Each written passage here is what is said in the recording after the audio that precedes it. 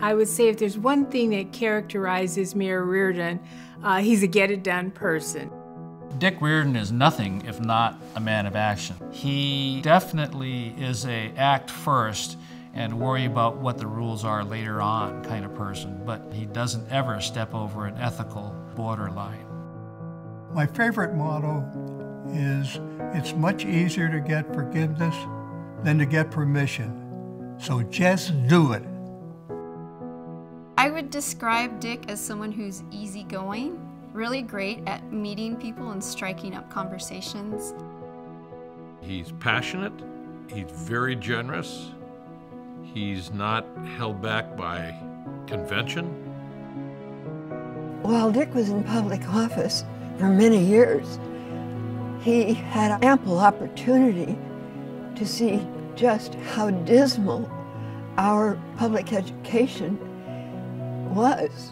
When I was mayor, I saw education as the biggest problem in Los Angeles. So I felt I had to do something about it. As the former mayor of Los Angeles, he knows that the future is dependent on our next generation of leaders. And in order to have strong leaders, education is a key component. So I think for him, investing in education is a way in investing in the future of our city and of our country. He has been involved in literally every significant effort to improve public education in Los Angeles. He has continued that passion and his hard work in supporting the Alliance. He was one of our former board chairpersons.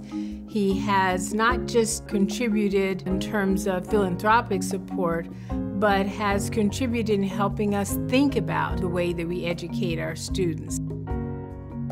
I believe that every child has a God-given right to a quality education, and that's what charter schools are doing. And 95% or more of these children are qualifying to go into four-year colleges. To see the graduations will turn your heart. To see a kid who's the first kid in their family to go to college, see the pride in their parents, the results are amazing. If I think about what I most admire about Dick, I would say is his inner force. It's a life force. It's what causes him to want to act on the world in order to try to improve it. It's what makes him such a heavy contributor to our community. He's taught me not to be worried about convention, do what's right. I believe that we have a duty to help. Our charter schools are the best in the country. It's something that makes me feel very proud of myself and everybody else surrounding the Alliance. I think with the leadership we have, with the board we have, that there's no question in my mind we're going to get the ball over the goal.